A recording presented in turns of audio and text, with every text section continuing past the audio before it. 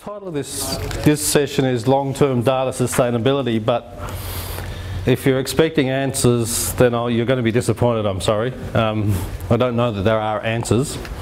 There are things we can do, but really this session is just about exploring some of the issues that I think you all need to consider when you're looking at how long and whether you should keep data.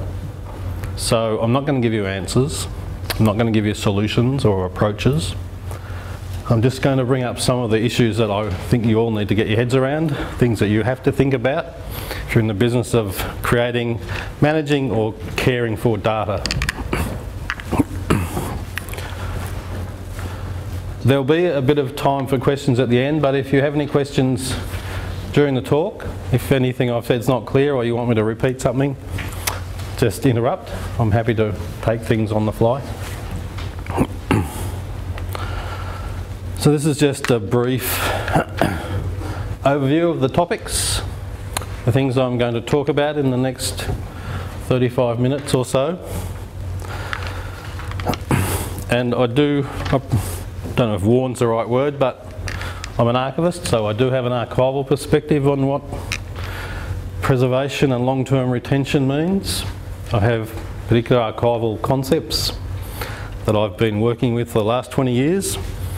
So part of what I talk about is things that are familiar to me as an archivist, which may not be familiar to you as data curators or data creators. But I believe that a lot of the archival insights and practices can be applied to managing data and preserving data over the long term. So you will get, it won't be archival, but I'm just telling you some of these things I'm talking about come from my archival perspective.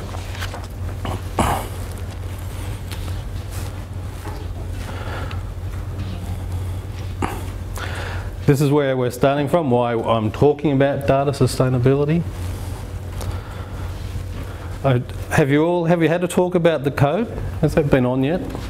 So you're all familiar with every word of the code and you're all ready to apply it? Yeah. Great. Well, as you would know then, Part A, Section 2 says in an overview, introductory statement, that policies are required that address, among other things, the retention of research materials and data beyond the end of the project. So it's encouraging you to think in the long term, not in the short term.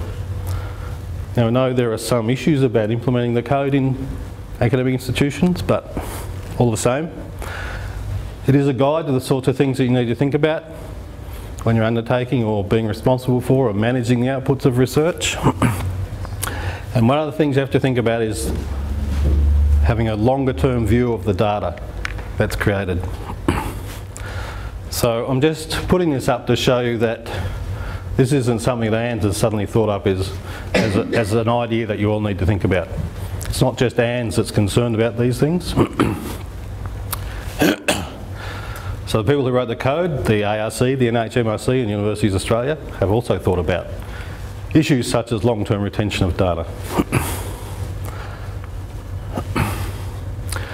And there is now some understanding in the ARC, much more explicitly, that data needs to be kept for the long term, past the life of the research projects that create it. So in the funding agreement for the discovery projects, and this is the only one that has this section in it at the moment, but I'm sure it's going to be extended to the other sorts of funding arrangements that the ARC and the NHMRC eventually have. So they also are very explicit about research projects and research teams and their organisations maintaining data for long term. They, as I say, it says must ensure researchers look after and store safely any data, specimens or samples. Yes, Andrew? You did foolishly say you ask questions as you go through. But is it not the case that this is like a speed limit without a speed camera? But I've never heard of any researcher not getting their next ARC grant because they didn't comply with this. No, I agree, but you know, it is early days. It is a sign that things are moving in the right direction from Anne's point of view and from my point of view as an archivist. So ARC is actually saying explicitly you've got to look after it and keep it. You can't just chuck it away or not think about it. How long has this been a requirement? This is in the 2010 and 2011 agreement drafts that are on the ARC website. I think 2010 is the first year it appeared. Is that right, Margaret? I think 2009 said should, or something like that with a should in front of it. I think it's the first time I've seen Okay, now it says must. Yeah. So it says other things, but I mean lots of other things obviously, but essentially this little section is about making sure that the data lasts beyond the life of the project. So they're saying you must deposit it somewhere. And the arrangements you make have to be acceptable to the ARC. So you can put it in an institutional data store or data repository, and I'm sure that would be acceptable to the ARC, but they suggest you could also deposit it in, I'm not sure why museums, but perhaps because they're not talking just about data, they're talking about specimens and samples as well as data, but also archives. So the Social Science Data Archive, for example, is another data repository where you can deposit social science data. They also ask you to explain why you're not going to do that if you decide not to, and that has to appear in the final report of the project. So they are getting more rigorous about what they expect of you as far as preserving data goes.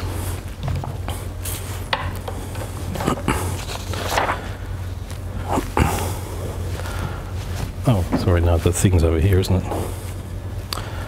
So really, I wanted to just to give you some background as why we're talking about this and thinking about these sorts of issues, why we actually have to consider it, why you need to consider it as data curators or data custodians.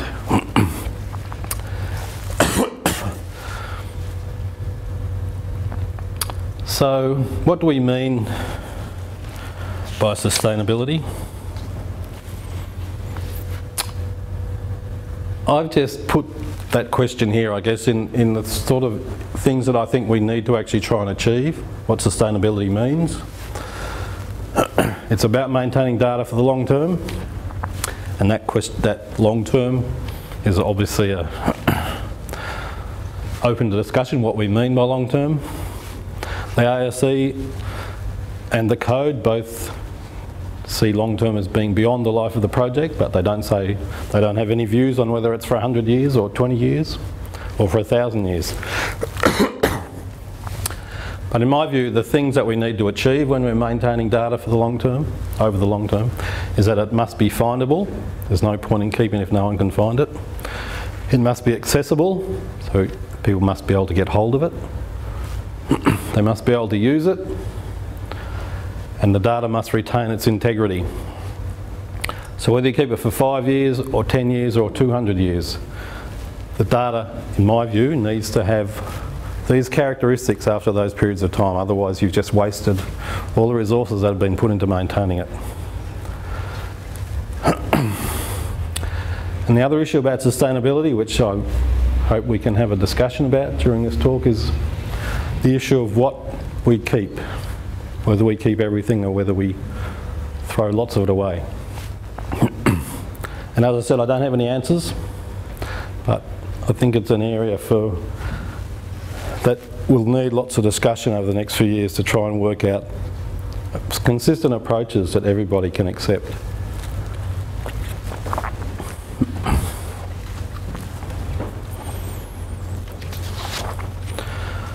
So when we talk about sustainability, all we're really talking about is preserving data over the long term. Sustainability is just another word. And the way Anne's talks about it for preservation, it's not quite as loaded as preservation, which has been overused a lot in the last decade or so, I believe. So in Anne's we talk about sustainability, but it's really, we're still talking about preservation essentially. I'm going to cover each of these areas in a little bit more detail, tell you what I mean by findable, accessible, usable, and integrity. So when I say something has to be findable, first of all you have to keep it, otherwise it won't be findable, obviously. I mean, that's very basic, but you've got to keep it for it to be findable. You have to store it, and you have to have some sort of consistent, structured way of storing data. You can't just leave it up to researchers to keep it on CDs or their thumb drives and do whatever they like with it. That's not really storage in the way that Anne's wants you to think about it.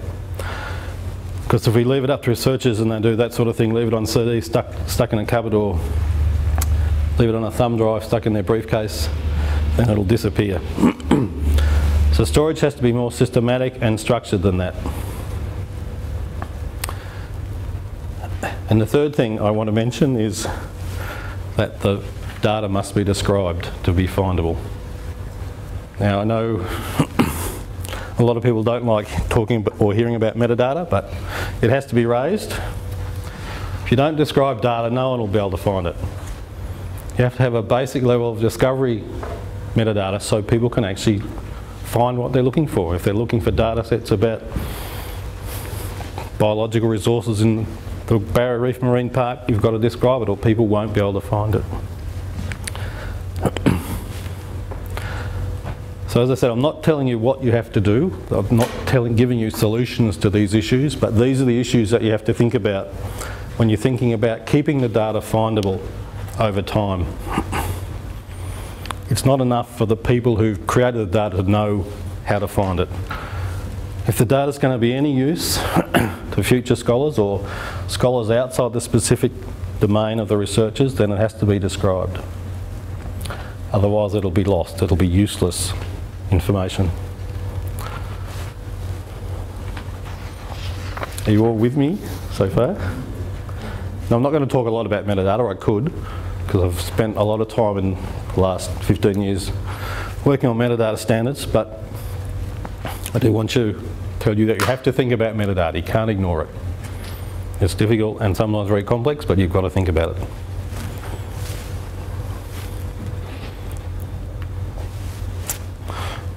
Don't know why I keep pointing at that one.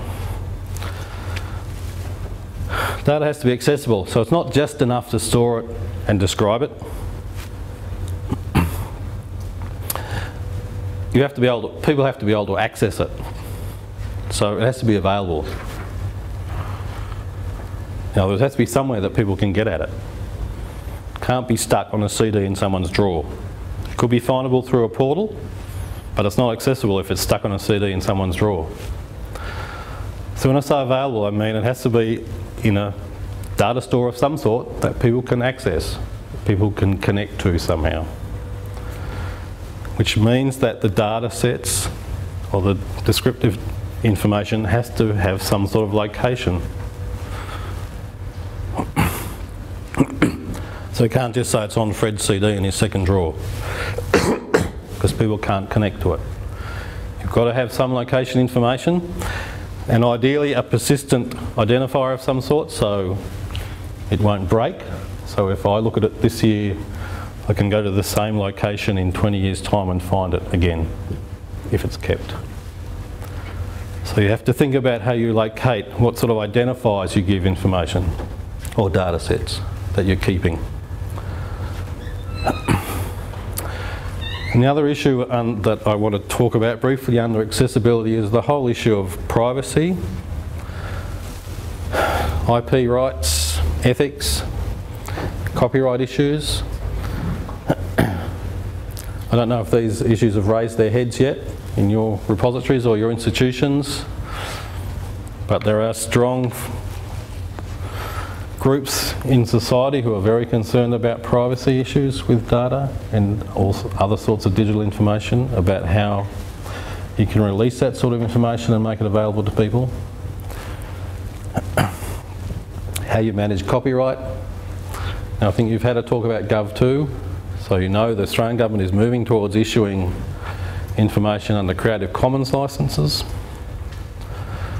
So these are the sort of moves that people need to think about, I believe, when they're looking at how they make their data accessible or available to the wider public or the wider research community.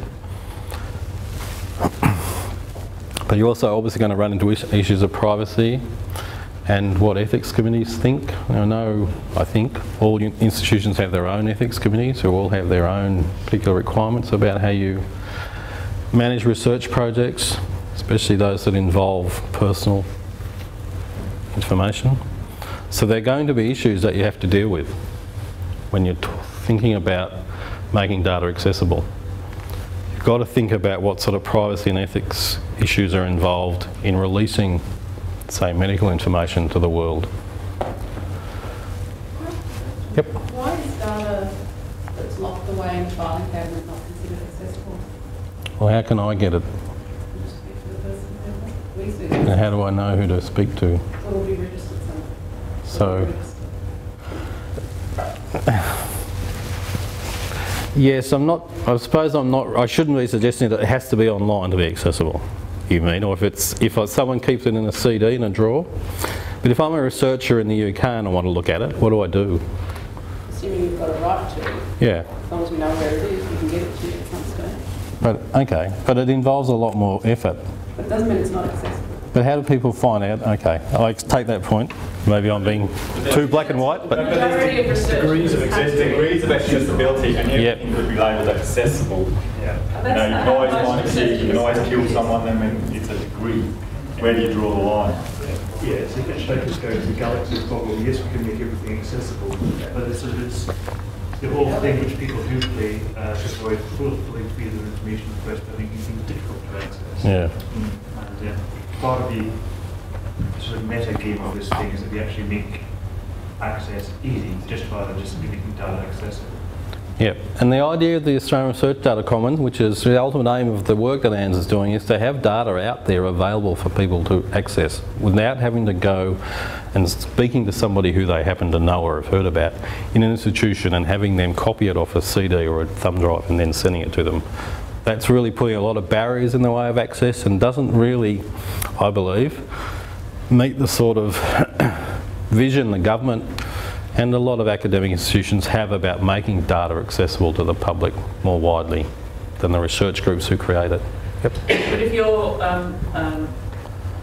curating not just the data that you've collected, but also the specimens or samples, Yep. By virtue of the fact that some of those are objects that can't be replicated, then you are going to have to maintain some sort of pointer to where that physical location is. Sure, I agree.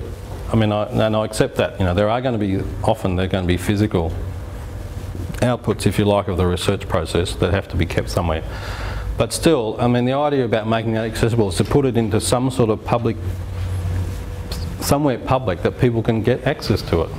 It's not like you have to know somebody who can talk to and you can then go and talk to the person who's got the key who can open the door to let you in. Do you know that sort of stuff is really putting barriers to access. Do you know if that's been defined in these acts, like FOI? As far as I know, no. The new FOI, the FOI amendments doesn't really go into that much detail about data. It's more about, I mean, essentially it's aimed at changing the culture of government, particularly. In the case of that Belfast, the famous the tree rings one, the obligation was on the institution to convert all that data into a form for the recipient to receive in a digital form. It wasn't enough to just give the researcher access to the old floppies. Yeah. The person who was seeking access to the floppies, so the institution had to pay for it. So I think there is going to be more pressure on institutions to actually provide the data in ways that make it more accessible to wider communities than it would be if it was just kept in someone's drawer or locked in a filing cabinet.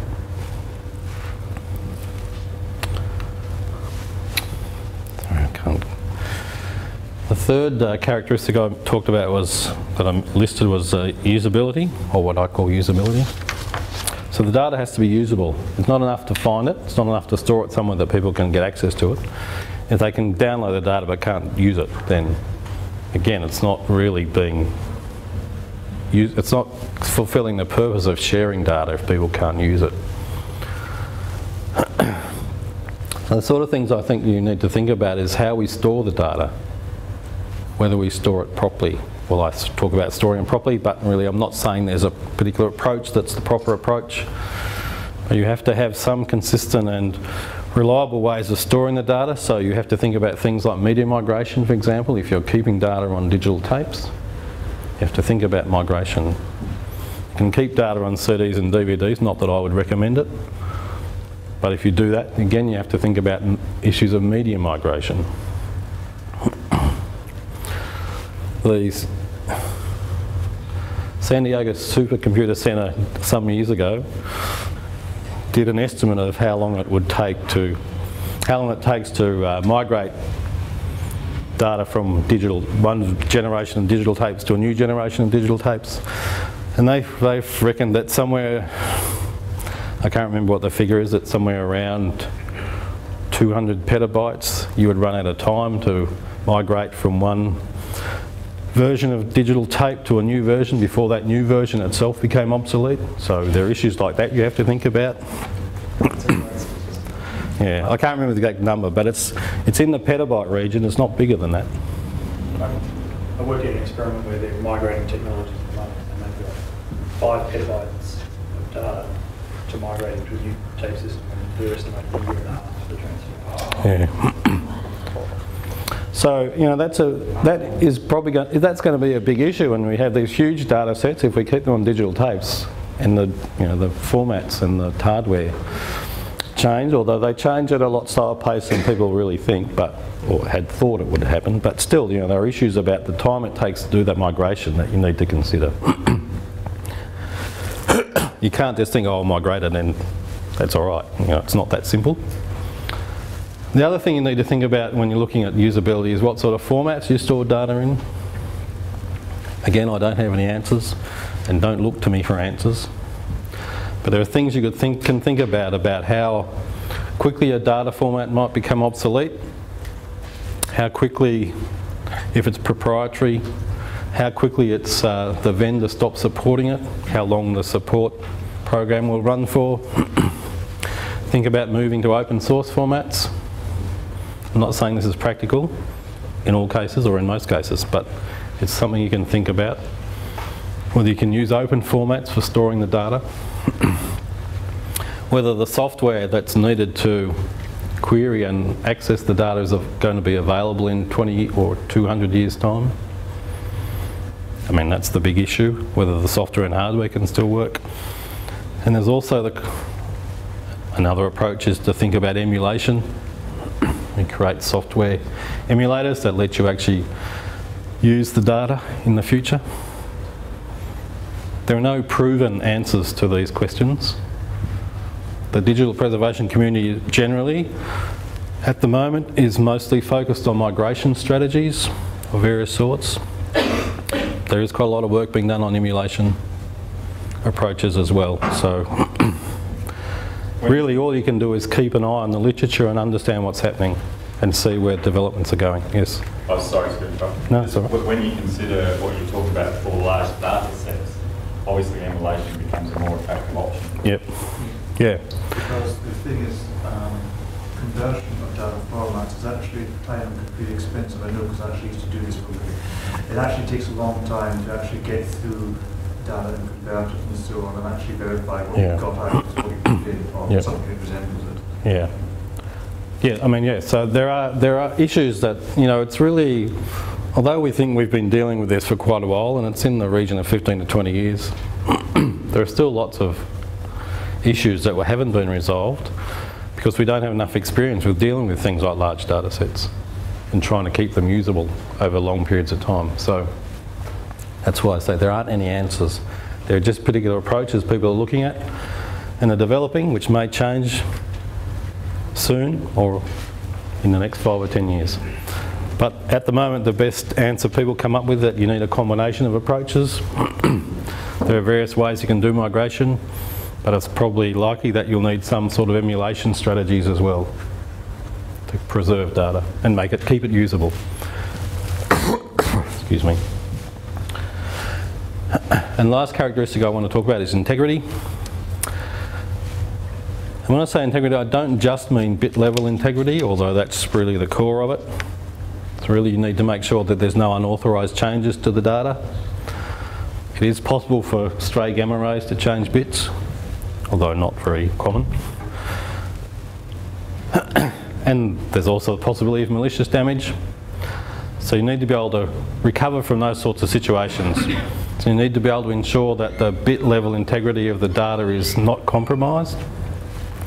So you need to think about backups and how much redundancy we have, how many copies we keep. There has been a paper, there's an approach being developed in the US called LOCKSS, lots of copies keep stuff safe. Their chief scientist, David Rosenthal, has written a paper saying essentially arguing that the issue of preserving the bits has not been solved. If any of you know of it, I would say take it with a grain of salt, because that issue that he is talking about is really about storage media reliability.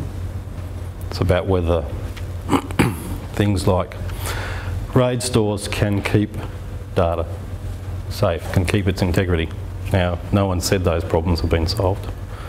We know what to do to preserve the bits, and you need more than one copy. That's a given. One copy is not enough. You need to be able to make sure, have some mechanism for finding out whether the bits have actually changed. One mechanism with checksums, hash values, if you like, algorithms to check those, applications that will do rolling checks of that to see whether bits have been changed, so you can recover data if it's been changed somehow. And I'll just have bit level preservation there, because you may think if you're just keeping the data in the form it was created, that's enough. And that often may be enough, but you'll need to make sure you've got redundant copies. But you may want to have different versions that are available for access. You may not want to have the original copy available to the wider public. So you've got to think about keeping an unchanged, safe bit level copy of the data. So if you need to do things to it in the future, you can. But again, that sort of strategy is really dependent on what your overall approach to preserving the data over the long term is. It may not be necessary to think about bit level preservation separately from thinking about the number of backups and how much redundancy you need. But it is an issue that you need to consider, even if it's only to reject it as something that has to be done. Selection. This is really, I think, a big issue that's not really been addressed in the research community. The archives community has dealt with this for a long time, but I think it's an issue that the data research community really has to start thinking about very seriously. IDC worked out that in 2008, 281 exabytes of information were created. That's 281 exabytes. They estimate that in 2010 there'll be 1.2 zettabytes. Zettabytes are 1,000 exabytes. That's a hell of a lot of information. 72 stacks of books, 93 million miles high, is what someone's worked out. Because that's how much data will be created this year. Can we keep everything? Anyone got an opinion, a view? Can we keep everything? Technically, yes. Financially, no. I don't think we need to keep everything. I don't think technically. I'm not saying should we, I'm saying can we? I don't think technically yes either. Because you run out of physical storage space ultimately. There is a finite limit. Yes, and there's been some estimate in somewhere like 2012, 2014, the world will not be able to produce enough storage to capture all the information that it wants to keep, let alone what's created. Because a large proportion of that 1.2 zettabytes for this year is data that we're not going to keep. You know, things like telephone calls, mobile calls and so on. Not necessarily stuff that we want to keep. But there is a finite, as you said, there is a finite limit to how much storage can be produced in any one year. And the world will run out of the ability to store information if it keeps increasing, if the output keeps increasing at the rate it is at the moment. So we can at the moment keep everything, we think. But should we? I mean, if we do, there are other problems. And if you think, okay, we'll keep everything our research team produce, you've got to think about other problems, about how you actually find that and store it and make it accessible. because it does raise by orders of magnitude things like the metadata issue, how you describe it all. There's no point in keeping it if it can't be found and used. You've got to have the metadata to make that happen if you're keeping everything. And the costs involved in creating all that metadata are going to be astronomical, unless we can develop really efficient automated ways of doing it, which still look like they're a long way off. Okay. Perhaps we can keep everything, but should we? Anyone think yes, we should? No.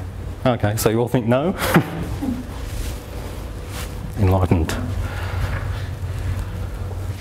It's not even feasible. I mean, if you think of it from a person and the amount of books they own, there's only so many they can read in their lifetime. So if you extrapolate that to the entire population, there's only so much data we can use as a population. Yeah, but which data do we want to keep? Because it's quite a selection problem, the classification problem, really. That's the problem, not sort of. Yeah, okay. We might be keeping it for machines to use, so we don't have to do it, they can do it for us. Yeah. But would that suggest we keep everything all the same? No, actually, I think that's the dead hand of history. Sorry, were you? I missed that. What were you were just saying something, or? It's not of course. Yeah, what I was about to say is that keeping for the machines, but machines are only machines. It's the actual, we still have to make a decision about data classification. Yep. As to what we are actually going to interrogate, because it's the classic argument, which I've used myself. Let's keep everything because we don't know what we're actually going to need. Yeah. And the same thing goes for machine-based logic as well. Yep. And I think for the moment, that's a good policy with research data. It's a good short-term policy. Let's keep everything for 5 years until we understand how valuable this research is. For research data. That is going to increase the cost though, and even though there's this mantra around that storage is cheap, it's not really true when you're looking at huge volumes of huge data sets. It is actually a real problem because properly curated and maintained storage is actually expensive, not because hardware is cheap, which it is. It's a human being to go out and who'd like to keep on, stay on. Yeah. I suppose you would have to extend what this gentleman just said. You probably have to consider the probability of reuse in making that decision. Yep. There may also need to be some sort of cost metric for how much it costs to reproduce the data as opposed to storage. It's also the cost of making the decision. Yep. So, every researcher make a decision about what needs to be kept as a cost. if we accept, as I think we all do, that we can't keep everything and we have to choose, that raises the big issues of who's going to do it, when it gets done, and what criteria are used. So should it be left up to the researchers? Should it be left up to the institutions? Should it be left up to university information managers? Should it be left up to the government? Well, the government No takers? let them deal with it. Actually, They're going to make you do it, I think. all of those people will have a role depending Yeah. on the type of data Yep. and the use of the data. Yep. Yeah, I mean, let's be honest. Yeah, that's right. I'm not going to go around and tell everybody what data they're going to keep with their data. I'm going to tell them they've got to come up with a suitable strategy. Yep. There are, particularly where we want reuse across disciplines, the researcher who did the data doesn't necessarily know what's most interesting That's to the what I social want to see as scientists. plan. That's what I want to see as data conservation. Because I'm going to be a data manager. I don't care about his data. I care about his plan to keep his data and what he's going to toss. Yeah. But we don't know who's going to actually be qualified to make those decisions at large anyway. Because even within one discipline, you know, we often don't know what we're going to use data for 20 years down the track. And someone says, oh, here's some innovation. The answer is, I don't know either. I think we can probably make some reasonable guesses. I think that's all we can do, make reasonable guesses and just be arrogant enough to make reasonable guesses and humble enough to learn from our mistakes. That's a good point. As an archivist, I have to say that it's probably the least useful way of deciding which records to keep based on what you think their research value in the future is going to be, because nobody can tell. It's absolutely impossible to judge future research needs. I think the same is going to apply to research data just as it applies to records, but I hope could be proved wrong, and I'd be pleased to be proved wrong, but I don't think I'm going to be. If you can just add my theme, which people remember, keep it from point of view. It's normally papers, scientific papers and scientific research is a fairly long half-life of citation. If we keep it for a short, reasonable period, we can probably make a judgment as to how valuable the data is going to be to reuse. Yes, we'll get things wrong, but at least pick the obvious ones that way. Yep. And there is some literature about how you choose or what criteria you should use. So it's been suggested if the data, for example, comes from a repeatable experiment, you don't need to keep it. If it's data that's produced by some unique one-off event like a volcano explosion, then you do need to keep it because you can't reproduce that. You can't get that data back. Weather data is obviously not reproducible because it's so unique to the time it was captured. So, I mean, there are various things, issues, or ways of looking at this that have been talked about. I'm not saying any of them are right. You might want to make decisions based on what you think the government's research priorities are, which would be as good a way as any. And it varies by discipline. So when we were doing the needs analysis discussions with a number of researchers late last year to feed into the AND services roadmap, Mark Reagan, who works at the Institute of Molecular Biosciences at UQ and is on the AND steering committee, made the comment that for a whole series of genomics data, it was cheaper and easier to keep the sample and reanalyse it rather than keep the data from the last analysis, because the sequencing machine is getting faster and cheaper all the time. Yeah. Yeah, and that's, you know, that's always something that's likely to happen, that, you know, the machines you use for analysing the data or producing it are going to get better and better and quicker, and maybe you can throw away a lot of stuff because you'll have better ways of getting it in 5 years' time. That's a word for observation. No, but the other question that you have to think about is when this selection is going to happen.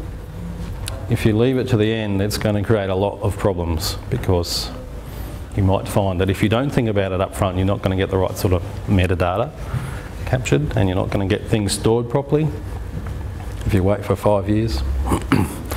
So I'm not suggesting you have to make all the decisions up front, but you certainly have to consider the issue of what data that's going to be produced by a particular research project will be kept or might be kept in once the project's been finished. So the issue of when is not a trivial issue. You can't just wait to the end and then make a decision. Did you want to say something, Greg? Or? No, sorry. I thought you had your hand up. Now I need to wind up quickly. Again, I just brought up the code because it does actually say things that institutions have to do. Retain research data and primary materials. And I'm not going to dwell on all these because I've covered some of the broader issues earlier on, but the code says you have to keep it. Retain research data and primary materials. Provide secure storage. Identify ownership, and then it talks about the issues, the privacy and ethics issues. So the code sets out things that institutions have to do. I'd try to summarise what things I think need to be done by institutions at institutional level, which is really to develop the policies, procedures and infrastructure that let these things go on.